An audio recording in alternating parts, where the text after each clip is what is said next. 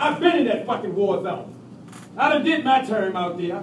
Fuck that. Iraq ain't had shit on what I went through. That's right. Iraq ain't had shit on that. I'm in battle every day. My life was at stake every single day, man, when I went into that fucking war zone. Gunfire flying all around me, death all around me and shit, and I still going right on in there. Right in there.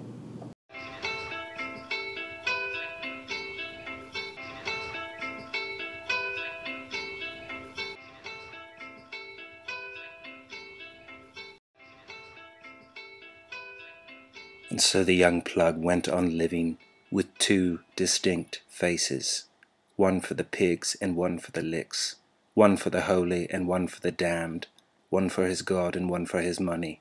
If you had asked him as a child of his dreams, he would have told you he wanted to be a spaceman. And yet, even to this day, with his hands grimy from the residue of water whipping, and flexing bands of the odor of gunmetal, and the blood and bile of the junkie swerves, of all of the grimy shit that entailed his life as a born hustler who peddled in tinctures and powders and tonics and flowers, he would tell you that he still feels like a child, that he still looks at the world in terms of awe and wonder. Because you have to ask the children and the birds how strawberries and cherries taste, and if anything, he would taste of all the fruits of the world, because it was so filled with possibility, and putting one foot in front of the other, he would make his own path.